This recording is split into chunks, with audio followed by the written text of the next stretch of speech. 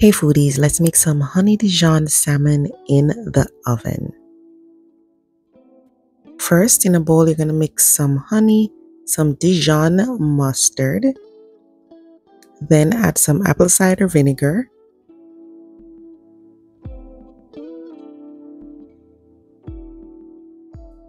apple juice,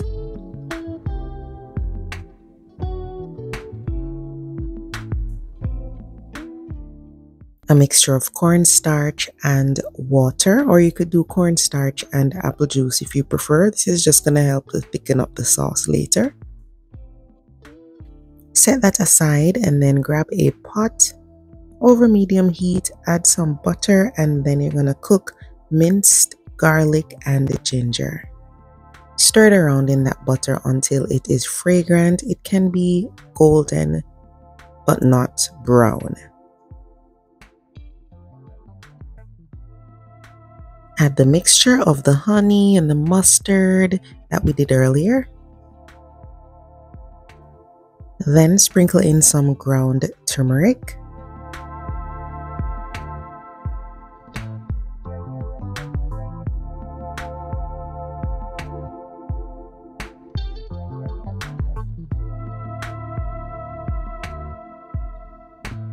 Add brown sugar, stir everything together, give it a taste, see if you need to adjust anything.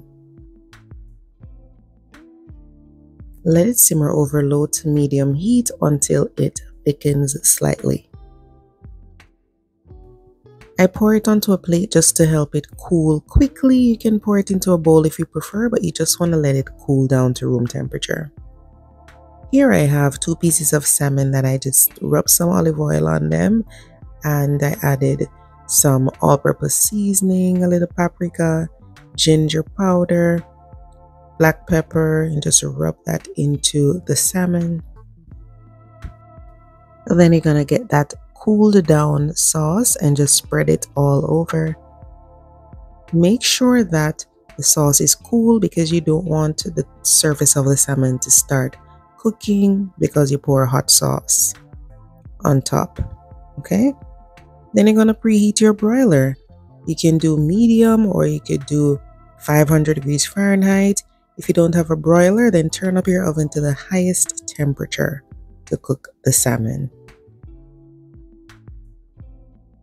And here's our gorgeous finished salmon. Around the edges might burn because of course there is some sugar in there, but that's fine. The salmon is in there for just a short time, so having a little bit of char or caramelization on the edges is just fine. All I do now is garnish. Add some lemon, add some parsley, and your salmon is good to go. If you want to have lots of sauce to eat with something like a mashed potato, just make extra sauce.